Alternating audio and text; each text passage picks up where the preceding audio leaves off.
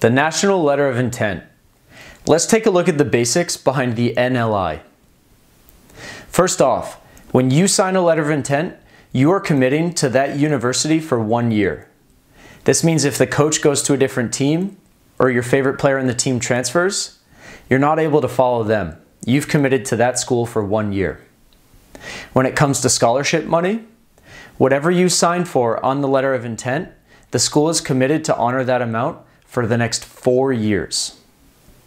Next, the letter of intent has nothing to do with admissions. You still have to apply to the school and get in on your own.